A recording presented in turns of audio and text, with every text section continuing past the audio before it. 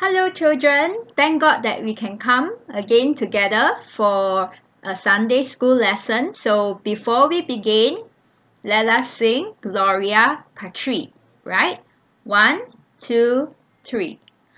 Glory be to the Father, and to the Son, and to the Holy Ghost, as it was in the beginning, is now, and ever shall be, world without end.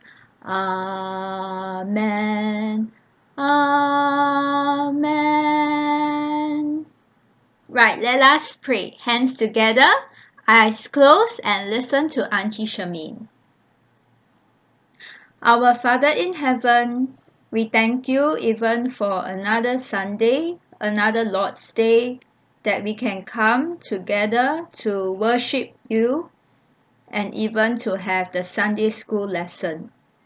We thank thee, O Lord, for all the goodness that you have given unto us, even how you have helped our parents to take care of us, and even how some of us were able to go back to school. We thank you for how you have kept us safe and healthy, and we even thank you especially that we can always learn from your word. Father, as we begin our Sunday school today, help us to pay attention, help us to listen to your word, to learn from it, and to obey it. Please help us to be good children, and even help us to be very thankful for your Son, the Lord Jesus Christ. Continue to be with all of us and bless us. In Jesus' name we ask and pray. Amen. Right, children, so before Auntie Shermaine goes into the lesson, let us sing our song today. What is it called? Isn't He wonderful? Right, as Auntie Shermaine was teaching all of us about Jesus, we have sang this song before. So I hope you still remember, okay? Isn't He, which is the Lord Jesus Christ, isn't He wonderful? Right? Isn't He wonderful? Wonderful, wonderful. Isn't Jesus my Lord, my Master, my King? Wonderful. Eyes have seen, ears have heard, it's recorded in God's Word. What is God's Word? Where can we find God's Word? From the Bible. Yes. Isn't Jesus my Lord? Wonderful. Okay, we shall sing this with our actions. I hope you still remember it. Okay, are we ready? 1, 2, 3.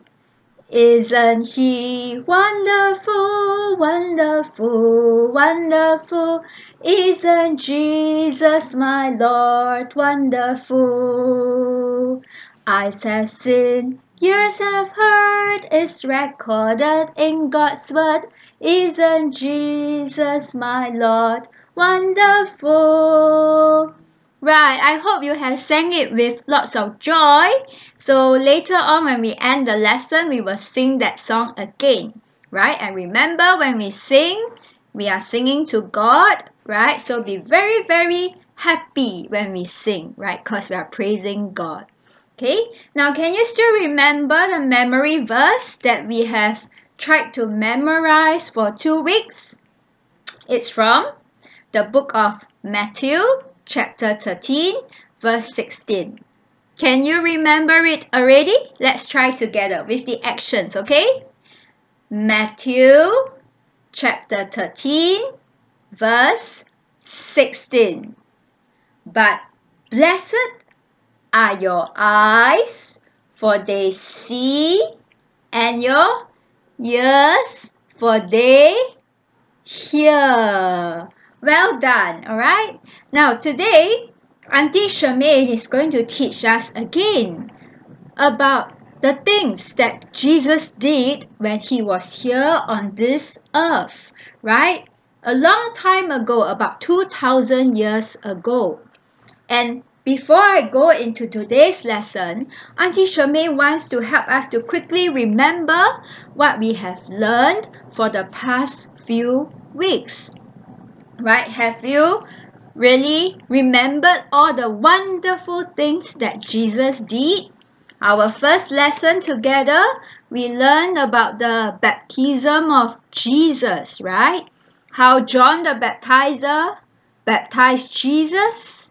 And then, right, God in heaven, God the Father said, "This is my beloved Son." Yes, Jesus is the beloved Son of God, right? And then we continue to learn how Jesus was able to perform and to do many miracles, right? And one of it was that he fed the multitudes, more than 5,000 people, and Jesus gave them food to eat, and they were all filled, they were all full, right? And how many loaves of bread and Jesus had? 5 loaves of bread and 2 fishes. All of them ate, and how many baskets of food were left over? 12 baskets full. To tell us that Jesus is the Son of God indeed, and he is the Savior, right? And then after that, we also learn about how Jesus went around not only to teach, he taught people to turn away, to be very sorry about their sins, and to ask God for forgiveness, and to believe in the Savior. He also went around to heal many people, isn't it? He healed the woman, right, that had a blood issue. The woman touched, right, the very bottom of Jesus's clothes, and she was healed, right? And she believed that Jesus is a Savior, even the only Savior that can save her, right? And then Jesus also raised, right, Jairus' daughter from the dead, right? She was dead and she became alive again. And what else did Jesus do, right? Jesus also healed the man that could not hear, right, and could not speak properly, right? Jesus said, "Ephata, be open," right? And he was able to hear, he was able to speak properly. And last week, we learned about this man who was blind, but yet he could see and believe in his heart that Jesus is that promised King and that promised Savior. Who was that man? Right? The beggar that was blind. His name was Bartimaeus, and Jesus healed him too. Well, indeed, all the weeks that we have been learning together, right? We have learned many wonderful things that Jesus did. All of these things that we learn only goes to show us that Jesus must be that Son of God and that promised King and the promised Savior that God has given to man. And every week, Auntie Shermaine has been asking you, have you believed in Jesus? Have you seen and believed in your heart that he is that promised King and the promised Savior? Have you believed yet? Well, for some of you who may not been able to believe yet, today Auntie Shermaine is going to teach us again from the book of Matthew, chapter 17, about one thing that Jesus did to show his disciples that he is really, truly the Son of God. Even Jesus is God himself. And the disciples, They should not have any question at all that Jesus must be that promised king. Now let us find out what does the Bible tells us about that. Okay? Now, in chapter 17 of the book of Matthew, right, the Bible tells us that one day, right, very near to the time that Jesus was going to Jerusalem to die for us on the cross, right, Jesus brought 3 of his very close disciples to go with him up to a very high mountain, all alone. So just the 4 of them, Jesus and Peter and James and John, right? So Jesus brought Peter, James, and John up to the top of a mountain, a high mountain, and just the 4 of them on their own, right? Jesus brought them there to show them something. Something really very marvelous, wonderful, something that no one had seen before. And what was it? Well, the Bible tells us that on that mountaintop, Jesus transfigured before them. Now, what is the meaning of transfigured? It means that Jesus changed. On the outside, Jesus changed and looked very different. Now, the Bible described to us this, that when they saw Jesus change, right, how did Jesus look like? Right? The Bible says and described to us that Jesus's face, right? Now, remember, this is just a picture, right? Jesus's face was like the sun, shining like the sun. Now, children, do you know what is the sun? Yes, it is the bright little ball, big ball of light that is in the sky. Have you tried looking at the sun? Have you tried to look up? Right? Now, Auntie Shermaine has tried it before. And I am telling you, don't do it. Why?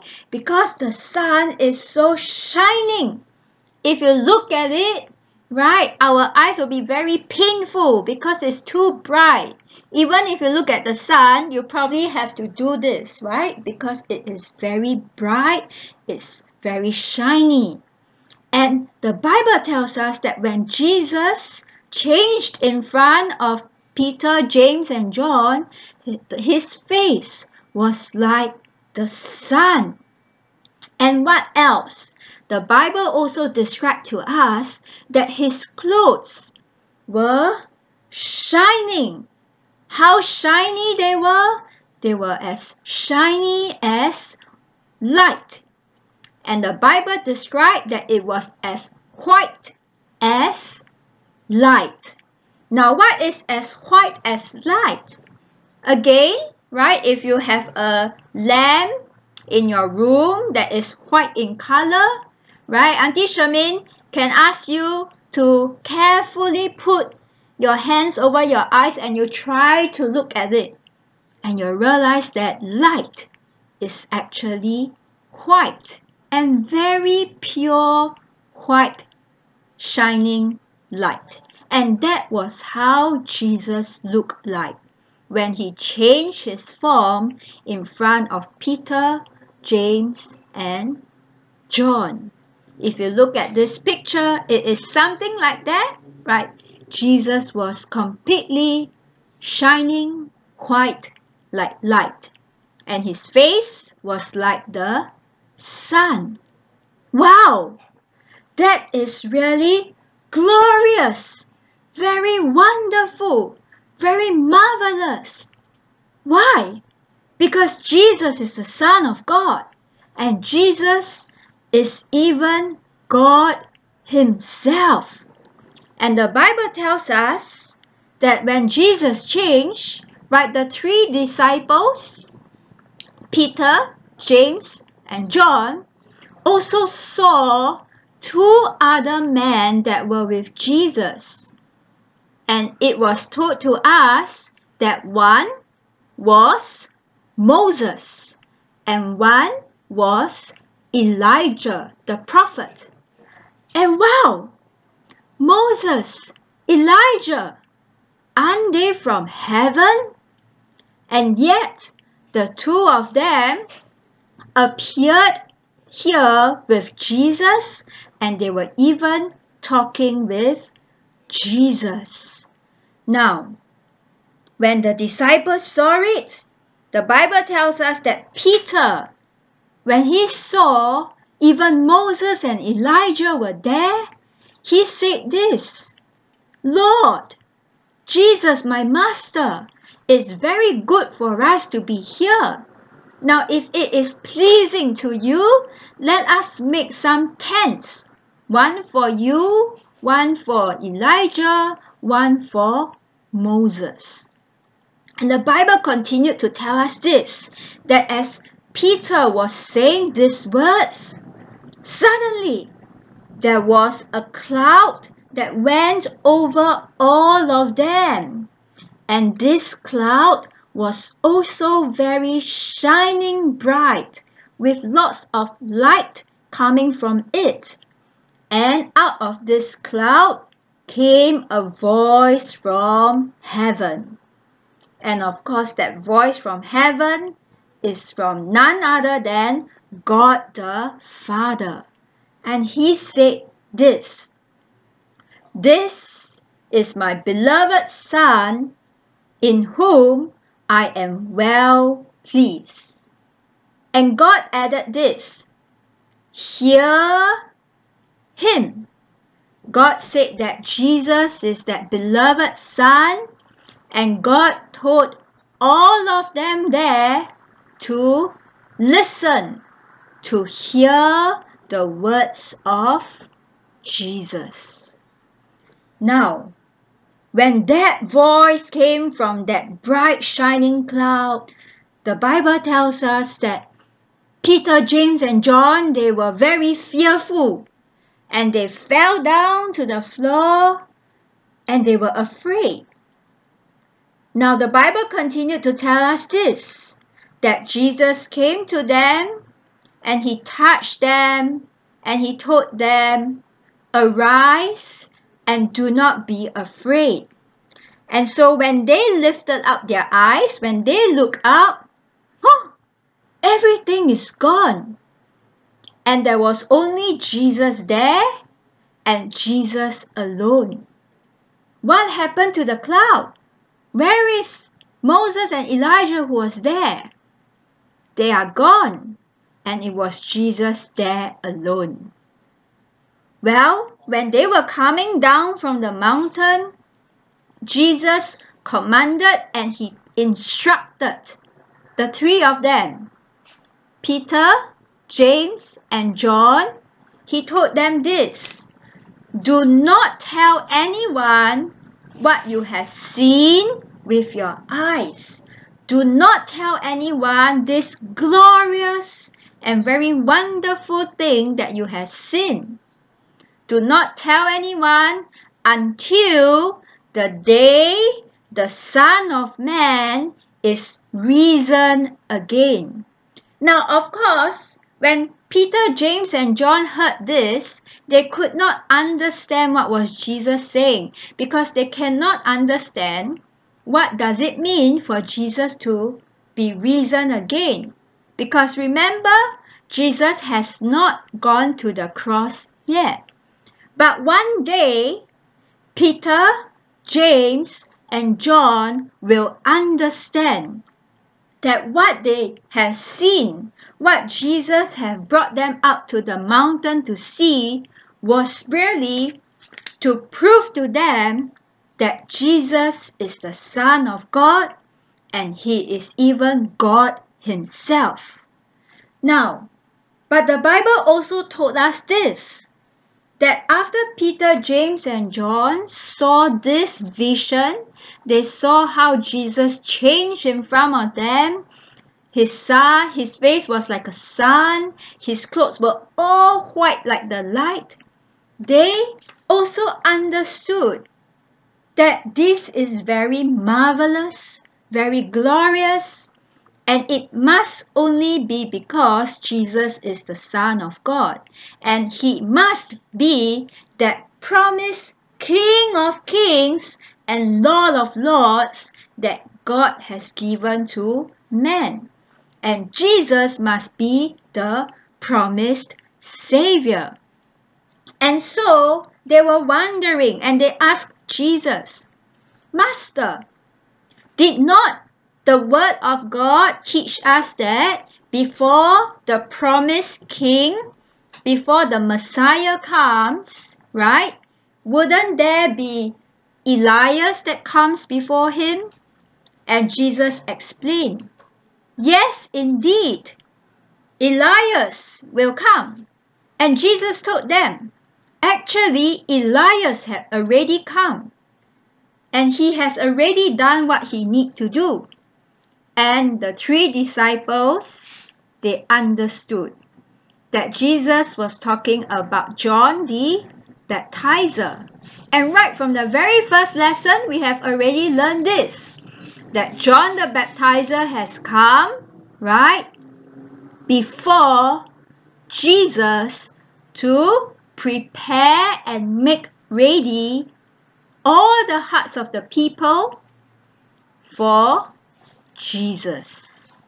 And so all of this that Jesus has allowed Peter, James, and John to see and to understand with their heart is to prove to us one thing, that Jesus is the Son of God, the promised King, the promised Savior of this world.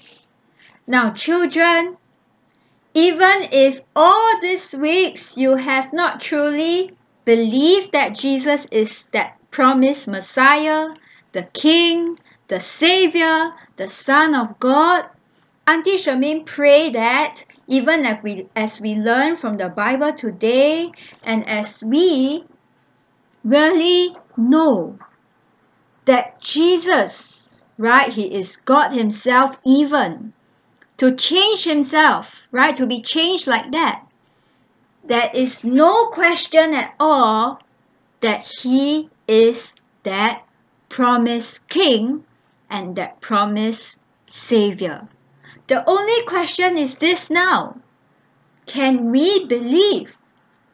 When we read the Word of God, when we listen to the Word of God, do we believe? I pray that we do, we can believe, and we know that Jesus is the promised King and the promised Savior.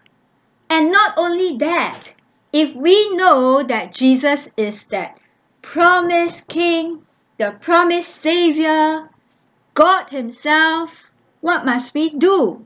Of course, we must go around and tell people about it, right? Right now we are going to school. Maybe many of our friends do not know that. And if they do not believe in Jesus, then one day they will be punished for all their disobedience before God. And we must tell them, do you know that Jesus is the promised King and Savior?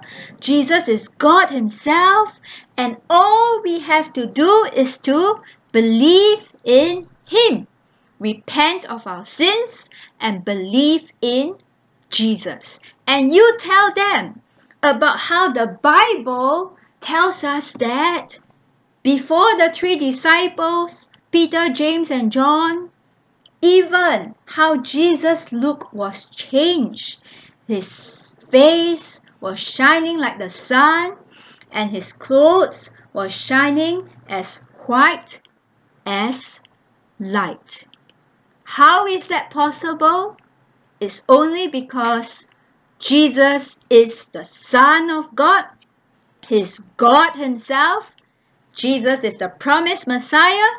Jesus is the promised Savior.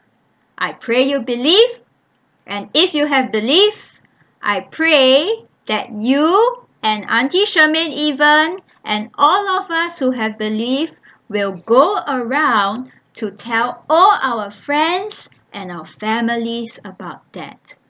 Okay? We thank God for this lesson. And today our memory verse is to help us to remember this incident right on the mountaintop of what did the Apostle John has seen. Okay? Now over here, our memory verse today comes from John chapter 1, verse 14, and this is part B. What does it say? And we beheld his glory. Who is this we? This we refers to Peter, James, and John. They were the ones that Jesus had chosen to see, right? We beheld his glory. How on that mountaintop Jesus showed that he is the Son of God, God himself. And how even the Father in heaven said, "This is my beloved Son, in whom I am well pleased. Hear him," right? All of this are the glory of Jesus, the glory of God, right? And over here it says, the glory as of the only begotten of the Father. Jesus is the only begotten Son of God. Okay? So let us read this verse together. It's quite a long verse. Alright, so let's try to learn this together. Okay, let's read first the reference and then the verse. Okay, John chapter 1 verse 14b. And we beheld his glory, the glory as of the only begotten of the Father. Okay, let's try to read the first part. John chapter 1 verse 14b. And we beheld his glory. How is this glory described? The glory as of the only begotten of the Father. Okay? Now let's try with some actions over here. Okay? It comes from John chapter 1 verse 14 part B, right? And it says, and we beheld his glory, right? The glory as of the only begotten of the Father. Okay, Father in heaven, right? It says, and we beheld his glory.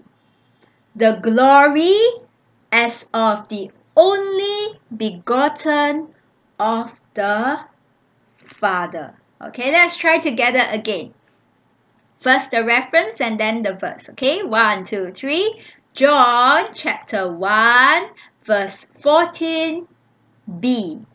And we beheld his glory, the glory as of the only begotten of the Father. Right, well done. Okay, I know that this is not a short verse, right? Quite long. You may take some time, but don't worry. Okay, remember, ask Papa and Mama to help you to write in your memory verse book, and you spend the whole week to try to memorize this. And not just memorize, but remember how Jesus is the Son of God, is God himself, how he changed into that glorious vision, right, for Peter, James, and John to see. Okay, let's try to read this again. 1, 2, 3. John chapter 1 verse 14b. And we beheld his glory, the glory as of the only begotten of the Father. Right, well done. Okay, so as we end today's Sunday school, Remember, what is most important is always for us to believe that Jesus is the Son of God. He's the promised Messiah. That means He's the promised King. He's the promised Savior. We believe and we tell everyone about Jesus, so that they may also be saved, right? And not be punished in the lake of fire, but to be with Jesus in heaven one day. All of that we have learned, remember it, believe in it, and tell everyone about it. Okay? Now as we end, let us sing, Isn't He Wonderful? And this time, I want all of us to stand up, okay? And let's sing it with a lot of joy and happiness and to praise Jesus. Okay, let's sing it 2 times. Are you ready? 1, 2, 3. Isn't He wonderful, wonderful, wonderful? Isn't Jesus my Lord wonderful? Eyes have seen, ears have heard, it's recorded in God's word. Isn't Jesus my Lord wonderful? One more time. Isn't He wonderful, wonderful, wonderful? Isn't Jesus my Lord wonderful? Eyes have seen, ears have heard, it's recorded in God's word. Isn't Jesus my Lord wonderful? Well done. Alright, so remember to do your worksheet after the lesson, right? And again, remember to believe, remember to share that Jesus is the Savior of the world. He is the Son of God. Alright, let us pray. Hands together, eyes closed, and listen to Auntie Shermaine. Our Father in heaven, we thank you for how you have helped us to learn many precious lessons from the Word of God, from the Bible, all these weeks. We thank you especially today how we have learned from your Word, how Peter, James, and John were able to see the glorious change of our Savior, Jesus Christ. How He is the Son of God, how He is God Himself, and how there is no question that He is the promised King and He is the promised Savior.